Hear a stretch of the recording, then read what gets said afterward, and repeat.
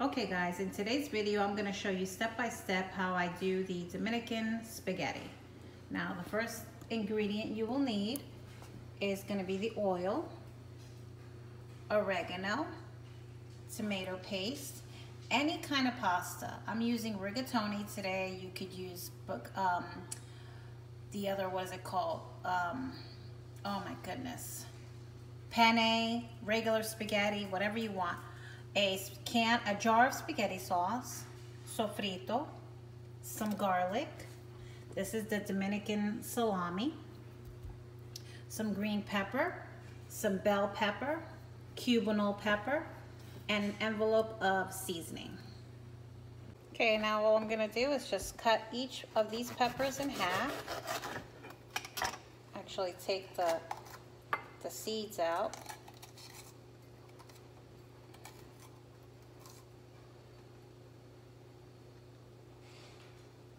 I always use this part too.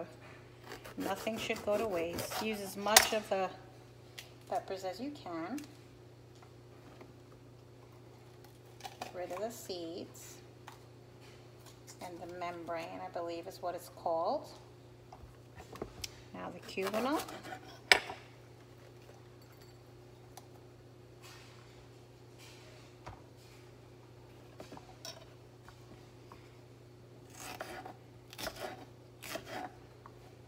And I cut it on this size.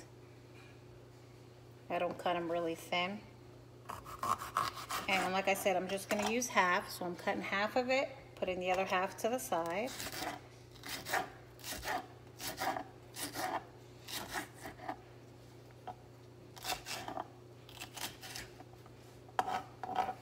That's all of the red pepper that you'll need. Now onto the green pepper, doing the same thing.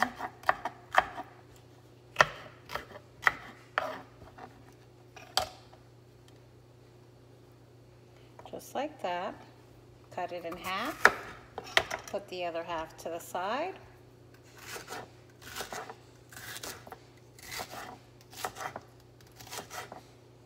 And just slice this into cubes, basically.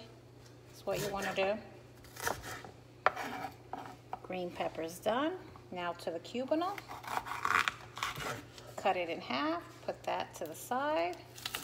Slice it and just cut it into cubes. And there you have the peppers. Now, of course, I went and washed this side, but now I'm going to use the other side for the salami. This is the salami. Only going to use half of it because a little bit goes a long way. Put it to the side. Just take the paper off, put it where my little garbage bowl is, and all I'm going to do is cut it this thick in circles.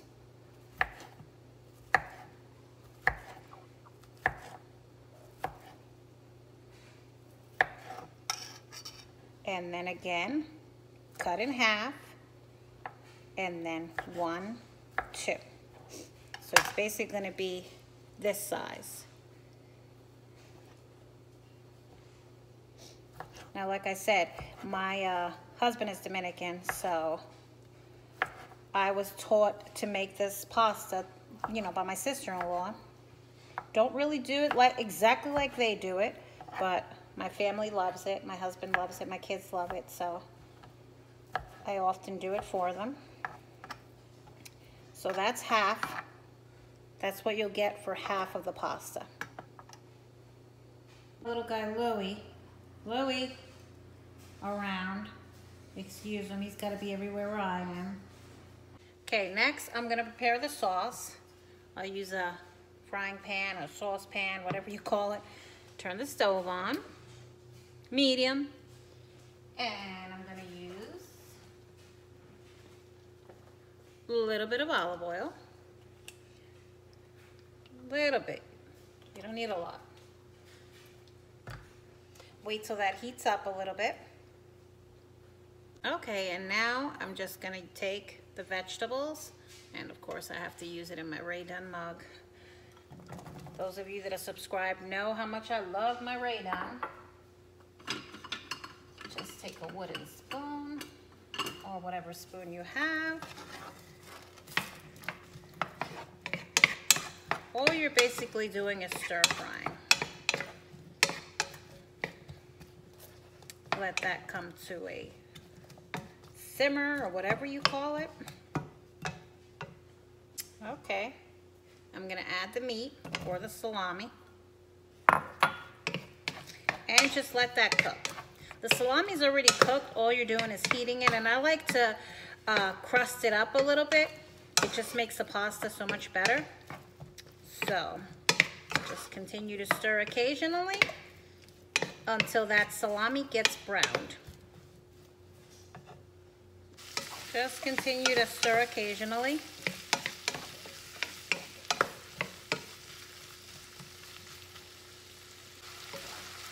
Almost done browning up the salami.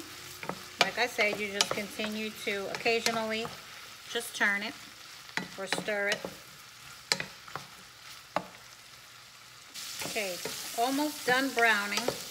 Now the reason why you want to brown it before you put the sauce in, because then it really won't brown once you put the tomato paste and the spaghetti sauce in. So that's why I like to have it nice and browned before I add any other ingredients beside the peppers.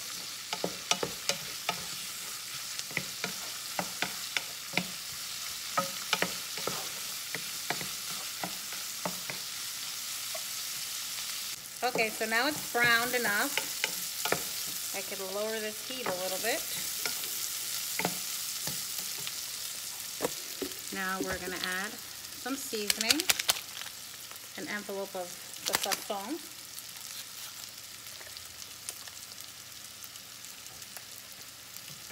Stirring occasionally. Every time you add an ingredient, just stir it. Add a little bit of oregano.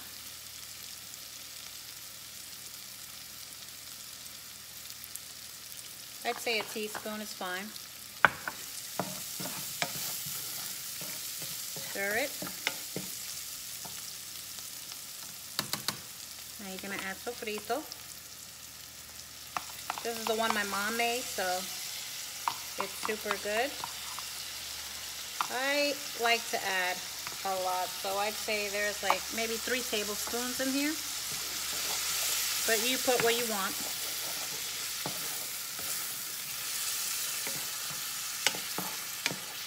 Letting that cook in there.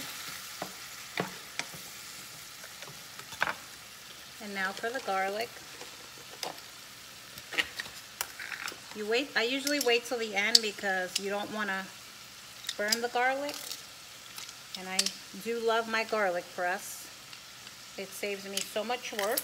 So I'm going to use about 4 garlic cloves. Like I said, you guys can use what you want. I love garlic, so now is when you really want to make sure that you stir it and do not let the garlic burn, because you'll have a bitter taste.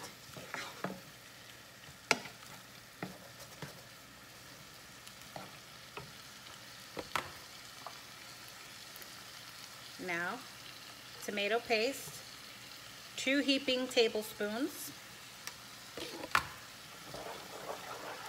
Stir that in. You'll see how it starts to thicken a little bit.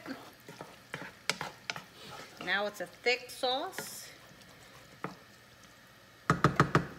I wish you guys had smell-o-vision. Now I'm using the Prego 4 cheese. You can use whatever sauce you want. Add the whole jar.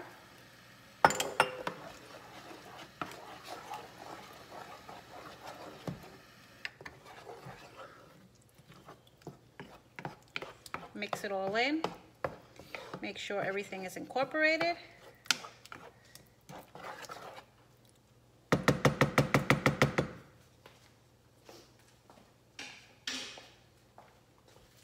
Cover, let it come to a little boil.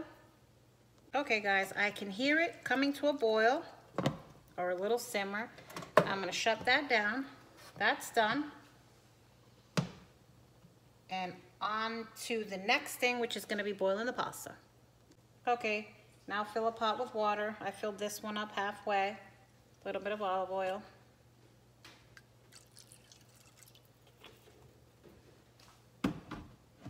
And salt. I always forget, and my hubby gets on me for that.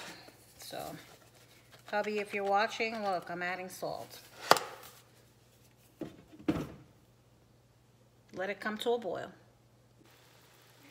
Okay guys, so now it's boiling, and now I'm gonna add the rigatoni.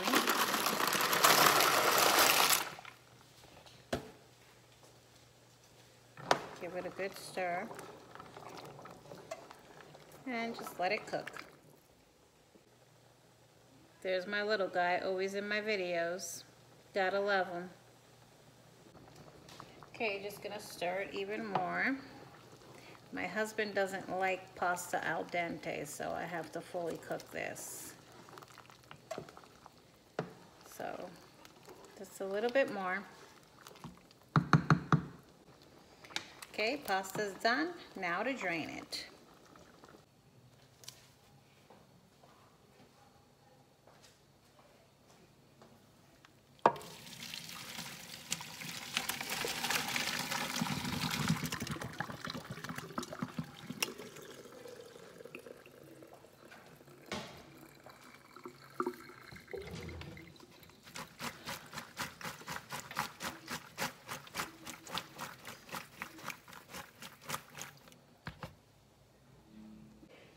Now we empty the pasta back in the pot.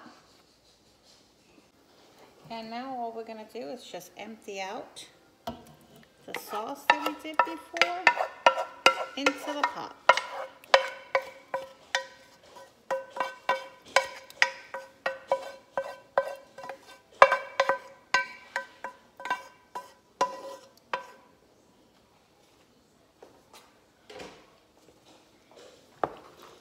And we just mix it.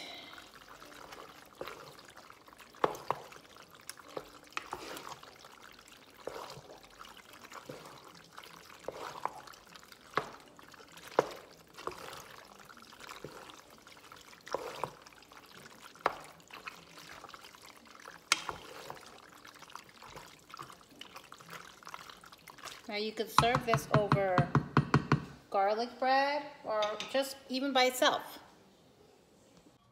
And there you have it, guys, the finished product, Dominican pasta.